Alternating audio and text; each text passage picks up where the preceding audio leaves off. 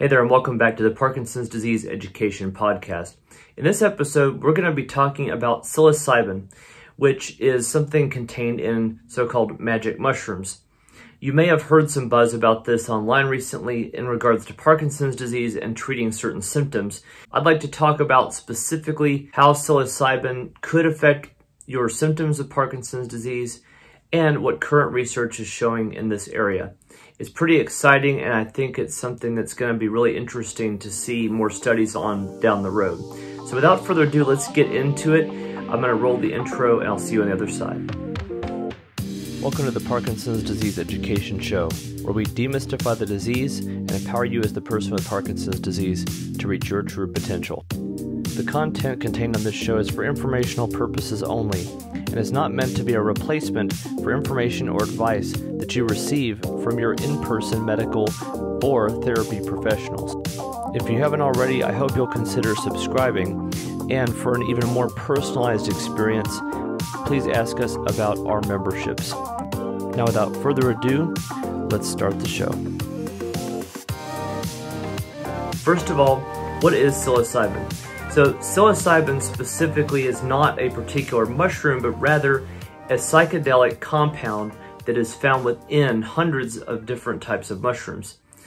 Now, as a general category, a psychedelic is going to be a compound chemically that interacts specifically with the serotonin receptors in the brain. Now, what early research has shown so far is that psilocybin is really promising in terms of not only mood and cognition, but also, surprisingly, with the motor symptoms of Parkinson's disease.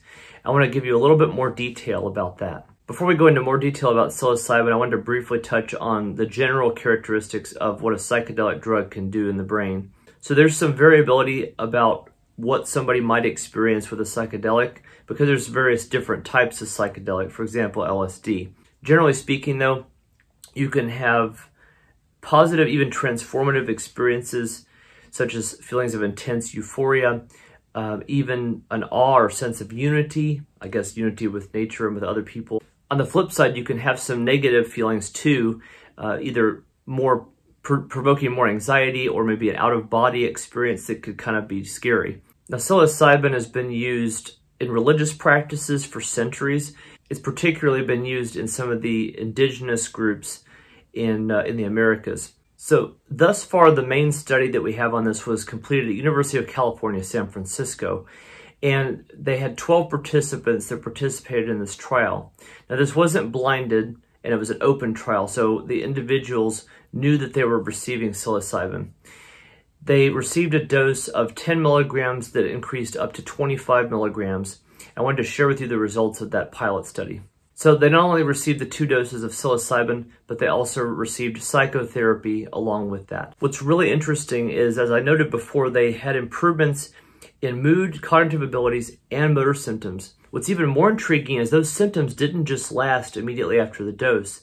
They actually lasted weeks post-treatment. Benefits have even been reported of these trial participants to have lasted up to 3 months. The only side effects noted were some anxiety, nausea, and elevated blood pressure, but no adverse effects were experienced by any of the trial participants, and the symptoms experienced that were negative were mild. What's even more interesting is that even though specifically psilocybin interacts with the serotonin receptors in the brain, it's said to trigger a downstream effect of neuroprotection and even developing new neural pathways.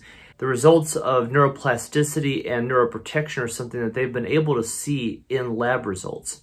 UCSF is actually doing a bigger trial where they're trying to enroll up to 100 people, and this will be a randomized controlled trial versus an open trial where everybody knows what they're getting. That will increase validity of the results when they compare to a placebo or a control group. What's interesting about what we mentioned about lab results showing these positive changes is that if that's true, then if you're taking psilocybin or microdosing specifically, you might be able to induce major changes in the brain, specifically motor and non-motor pathways that could affect long-term symptoms of Parkinson's. And that's very intriguing. So it would be very interesting to see what research finds long-term results to be of something like this.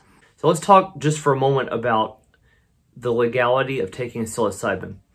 There are limited places in the United States where psilocybin is legal. Microdosing is currently legal in the state of Colorado. I'm not aware of other states, but there could be more. I would look that up for your own state if you're in the US. But it is legal in Mexico and Canada. You could potentially travel to those countries for treatment, or if you're in the United States, try to seek out what the legality is in your specific area. Something else to consider is that psilocybin might interact negatively with some of the medications you're already taking. For example, if you're taking an antidepressant, psilocybin is probably not a very safe thing to do because antidepressants affect serotonin levels, and your psilocybin is going to interact specifically with serotonin receptors. In fact, SSRIs and even Parkinson's medications are not considered safe to take alongside things like methylene blue. So it's just something to really be cautious about. I've said this before, but honestly, the people that are looking into things like psilocybin, methylene blue, nicotine, and so forth are more likely trying to reduce or eliminate their Parkinson's medications, or they aren't taking them yet and they want to avoid taking them in the future. So please keep that in mind. If you're already taking Parkinson's medications, do not try anything without consulting a physician first.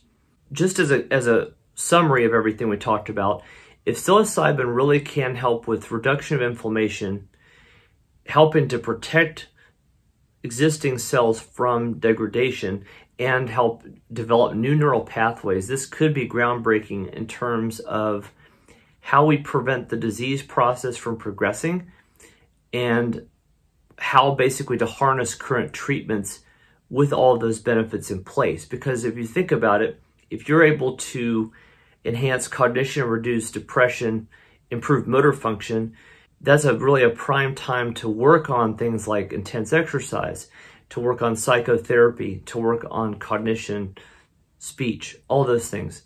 And if you've been paying attention to the things we've been talking about on the channel and the podcast recently, you'll know that I've been working closely with Lars Konga, who is up in British Columbia, who's not only helping people with psilocybin, but he's also been helping people specifically with carnivore diet, fasting protocols, as well as exercise routines to induce ketosis and cellular autophagy. The combination of these things makes for a really interesting and potentially an extremely effective treatment regimen. This is especially true if you're early in the diagnosis or if you suspect you might have Parkinson's disease. Even if you've been living with Parkinson's for an extended period of time, several years or more, this still could be effective as well.